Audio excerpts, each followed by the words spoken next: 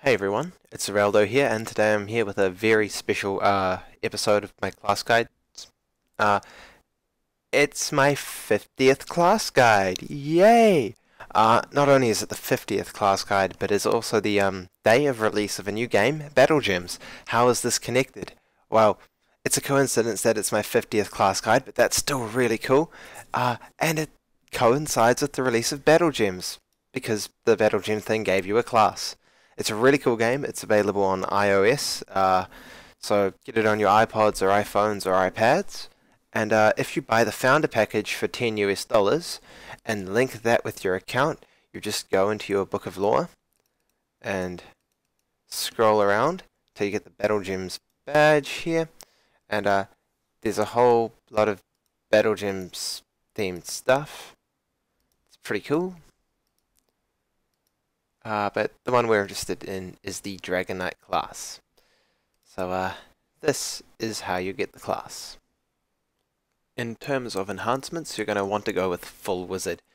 This is because Spellblade, the auto attack, is based off of your spell power, as it says so down the bottom, your magical damage rather than your strength.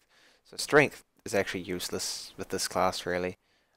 You want your intellect as high as possible because all the moves are magically based. Now, I've tried some luck. I feel that you get plenty of luck as it is, and it actually makes the class worse if you go for too much luck. You've got decent hit, haste, crit, and evasion for this sort of class. All the moves are magically based, as I've said, and the passives are reduce spell damage taken by 20% and increase intellect by 16%. And your hit chance by 20, so that's a really good chance to hit. You hit a lot more often, and you'll see a noticeable damage increase from rank 4 to rank 5 once you, or rank 3 to rank 4 once you relog and get the effect.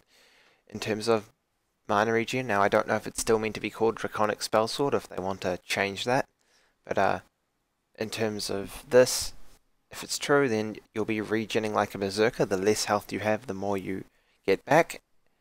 Now, in terms of your ore enhancements, you're going to want either to go with Health Vamp, since this class has no heal of its own, or you're going to want to go with Spiral Carve to increase your crits, because this class has a decent amount of power.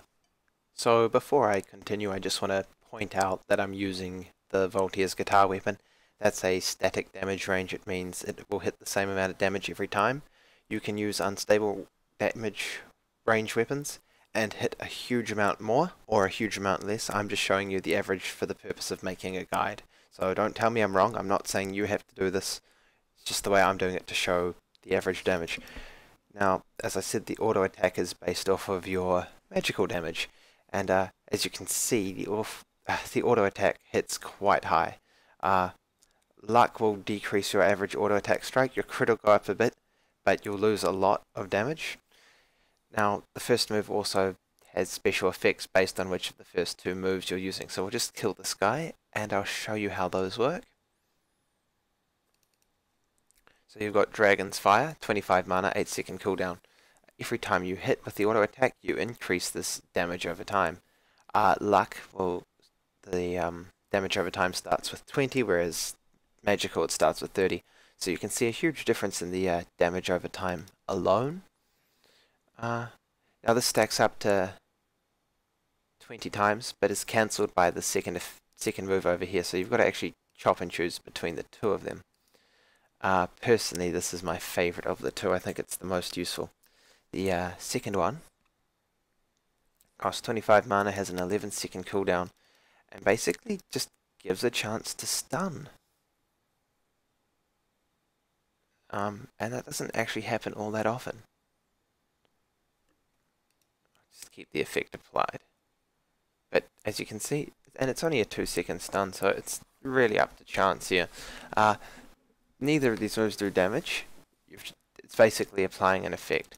Third move does a couple of things. It applies swordplay, which gives them, well, makes your opponent hit you a lot less often. And disarmed, which means when they do hit you, like that, they do significantly less damage. So this is something you just want to have in the background as much as possible. 21-second cooldown, 21 mana, so it's quite unlikely for them to hit you.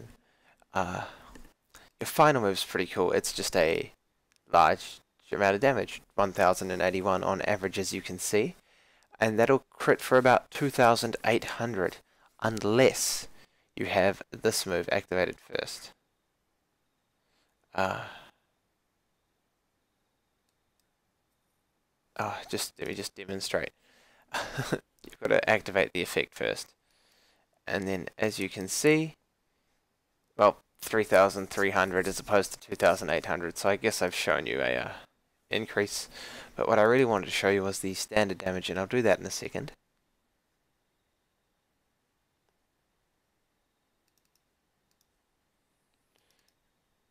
That increases by about 150, which is pretty good.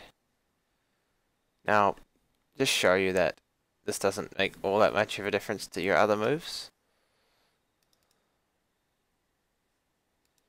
I mean, it does a little, but it's not nearly as dramatic as the first one. So you'll want to just to put it this way. I think it's best to just have the first move going, have this move going on in the background, and then whenever possible, augment its damage with that. So that would be the combo. Dragon Fire whenever possible, having this swordplay increasing your defense, and then doing extra damage with your final move.